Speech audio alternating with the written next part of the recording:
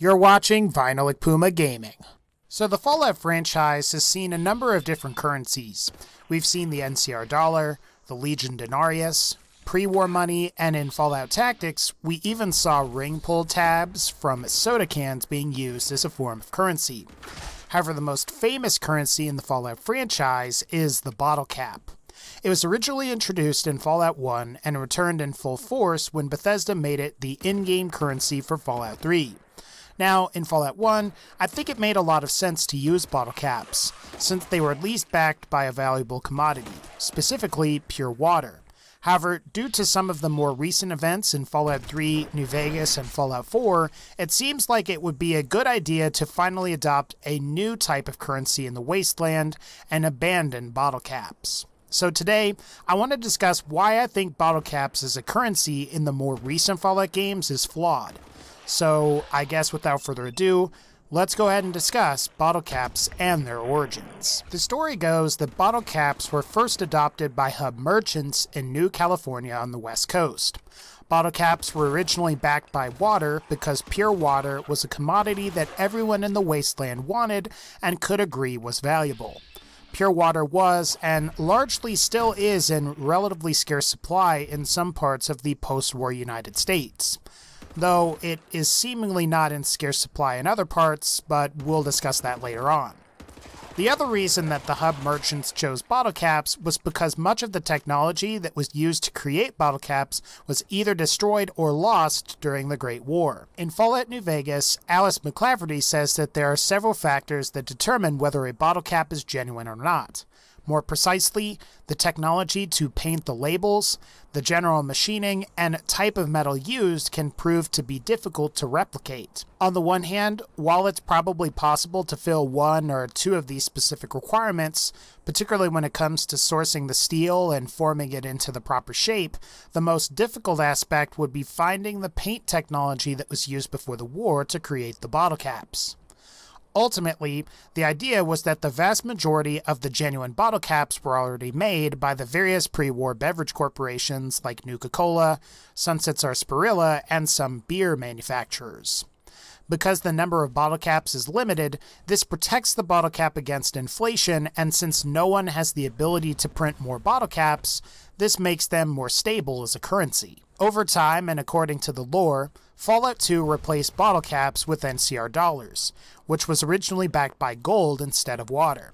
Now, the NCR dollar was the dominant currency until the West Coast Brotherhood of Steel destroyed the NCR's gold reserves sometime after Fallout 2 and before Fallout New Vegas. In response, the NCR made the NCR dollar a fiat currency, which ultimately allowed for bottle caps to be reintroduced as currency, as NCR citizens had less faith in the NCR dollar than they did in the bottle caps that were backed by the hub merchants and pure water. Something else that's interesting to mention is that it used to be that Nuka-Cola bottle caps were the only bottle caps that could be used as currency. However, New Vegas introduced Sunset Sarsaparilla, which when consumed also yields bottle caps that can be used by the player as money.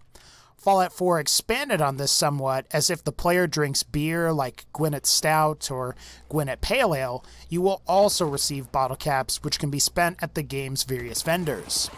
The general concept is that bottle caps exist in a currently finite supply where no more can be made. This protects them against inflation or quote-unquote overprinting, which would undermine their value as a currency. Alright, so now I want to talk about the various problems with using bottle caps as currency. The first issue is that the materials that make up a bottle cap don't have very much inherent value. Bottle caps are primarily made from steel, which is both one of the most common and least valuable crafting components in Fallout 4. Since I'm pretty sure banks aren't really a thing in the post-apocalypse, whatever currency you use will typically have to have some kind of inherent value.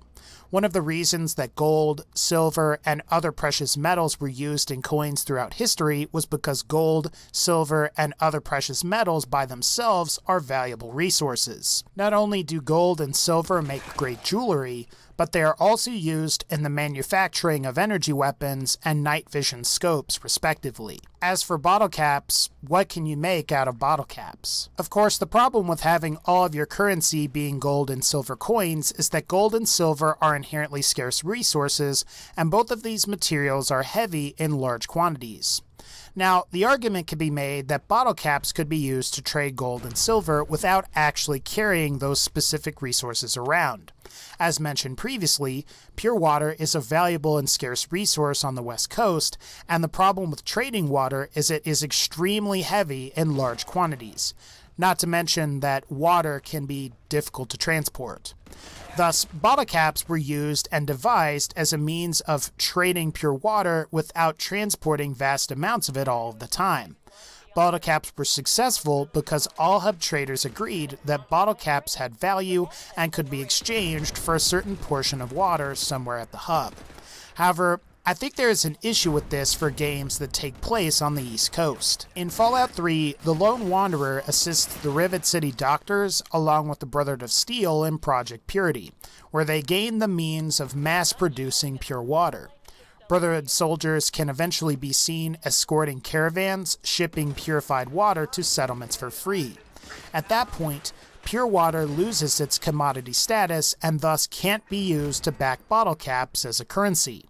In Fallout 4, any settlement owner with the proper resources and technical know-how can build their very own water purifiers, both on land and near bodies of water such as small ponds, lakes, and even near the ocean if they choose to.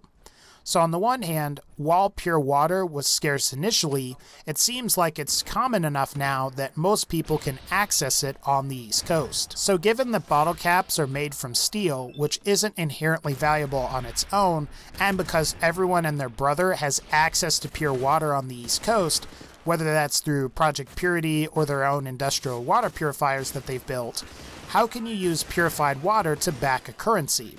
Especially in the Capital Wasteland, where anyone can literally drink from the Potomac River. Now, you could argue that bottle caps are still valuable, because they are scarce in the sense that no one seemingly has the ability to reproduce them. Or so we thought. For those of you that have played Fallout New Vegas, it becomes evident that the merchants are backing the value of the bottle cap. When you're able to speak with Alice McClafferty, she reveals some interesting things about bottle caps. Alice sends the courier on a mission called Pressing Matters, which consists of you traveling to a Sunset Sarsaparilla plant to quote-unquote decommission or destroy a bottle cap press in the factory. She also admits something interesting when asked by the courier if new bottle caps are ever made. She says, and I quote, "Certainly, bottle caps do wear out or get damaged. Some people even insist on using bottle caps in explosive devices for some reason. We make it a point to scour pre-war bottling plants and recover or disable the bottle cap presses. It seems we missed one." This line of dialogue essentially confirms that bottle caps can still be made and are made as the existing supply of pre-war bottle caps degrades over time. The other important thing to note is that merchants make it a priority to scour pre-war bottling plants and recover or disable the bottle cap presses. After all, if more bottle caps are made, it undermines the value of the current bottle caps that everyone is using. If just anyone can randomly find a bottle cap press out in the wastes, what's stopping them from obtaining a bunch of steel and printing a bunch of new bottle caps to use for trading? How are the various merchant hotspots throughout the wasteland going to be able to regulate that? So as we've established, bottle caps are actually artificially scarce, and the means to produce more do exist and are employed by traders on the West Coast to help regulate the value of the currency. It stands to reason that bottle cap presses also exist on the East Coast of the United States as well. After all, Fallout 3 features a Nuka-Cola bottling plant, and Fallout 4 also features a Nuka-Cola bottling plant that was revealed with the Nuka World DLC. In Fallout 3, it's possible to manufacture a few Nuka-Cola quantum beverages by accessing the packing computer located on the plant's factory floor.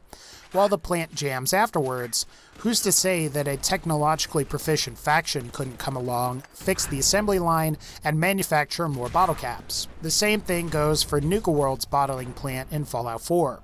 While the area is also populated with nuka-lurks, assuming the sole survivor clears the plant out, it seems like they would have the ability to manufacture as much Nuka-Cola and also as many bottle caps as they want. In both of these cases, what's stopping anyone from just activating the bottle cap press at either of these production facilities? From what we know, both areas are infested with nuka-lurks and haven't been cleared out until the lone wanderer or sole survivor get there.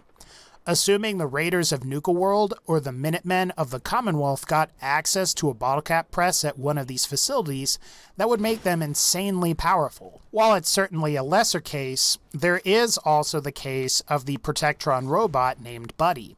He was developed pre-war as a means of quickly brewing beer within a few days as opposed to the regular month-long brewing times. It's possible that there is technology in Buddy to both produce the glass bottles as well as the bottle caps required to store the beer. If Buddy is producing his own Gwinnett-branded bottle caps, it seems reasonable that somebody could take Buddy apart and learn how the press mechanism works. That way, they could manufacture their own bottle caps on a massive scale. There's also the case for bottle cap mines. In Fallout 4, bottle caps aren't actually needed to make bottle cap mines. Yet, when you explode a bottle cap mine, it yields bottle caps. So what you've got here is a currency that can be reproduced and is of no inherent value by itself. It seems likely that a bottling plant would have a bottle cap press on the East Coast, as you can decommission a bottle cap press at the Sunset Sarsaparilla plant as a means of keeping the bottle cap currency stable. We also know that the Drinking Buddy Protectron you can find in the Shamrock Tap House in Fallout 4 will brew beer that the player can drink and receive bottle caps for doing so. How is a bottle cap valuable if it isn't backed by a specific resource like pure water, gold, or silver? Even if bottle caps are backed by a valuable resource, how do the bottle caps themselves maintain any value if the player can just drink a bunch of beer thanks to Buddy, or reactivate a bottle cap press at Nuka World? Or you could just make bottle cap mines and you get bottle caps for free. Now, I guess to be fair, the fact is that we don't really know much about Fallout 3 or 4's currency, and it's never really explained within either game's lore.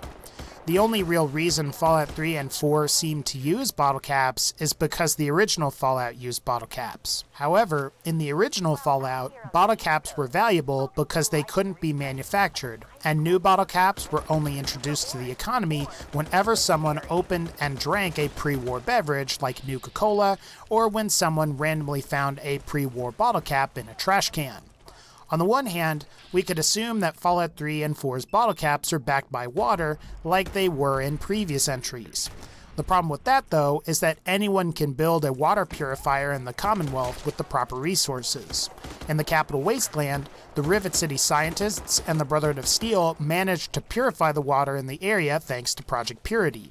Even Deacon confirms this by saying that it's possible to drink the water there. This leaves merchants as the only entity that's backing bottle caps as a currency. The problem with them is that, as far as we know, they don't have a military force that's capable of enforcing the bottle cap's value if some other organization manages to flood the market with recently made bottle caps from a pre-war press. While New Vegas shows an instance where the courier is tasked to go destroy a bottle cap press, it seems unlikely that merchants have made it to some of the Nuka-Cola bottling plants that we see in Fallout 3 and Fallout 4's Nuka World DLC. Ultimately, I think using bottle caps as currency seems like a bad idea. The fact is that the technology to reproduce them does exist out on the West Coast, and it also probably exists on the East Coast as well. While we haven't specifically seen a bottle cap press in Fallout 3 or Fallout 4, it seems unlikely to me that a real pre-war bottle cap press wouldn't be around during that time period. I guess on the one hand, Fallout 3 and 4 are just video games, but at the same time, they would benefit from explaining some of this stuff. Especially when you consider that New Vegas does have some explanation as to why bottle caps are being used, which is essentially because NCR dollars at the time are considered to be fiat currency and are only backed by the faith of the NCR. Since many in the Mojave don't have faith in the NCR, they ultimately choose to deal in bottle caps since it is at least backed by water. In the case of the Legion's Denarius currency, the coins used are actually made out of gold and silver, both of which are valuable in the post-apocalyptic wasteland. Maybe Fallout 5, or whatever the next Fallout spin-off game is, will explain a lot of this better.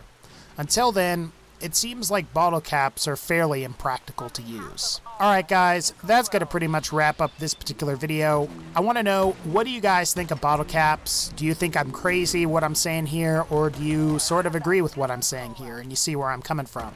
Let me know in the comments, but as always, like this video if you liked it, and take care, and I'll see you all next time.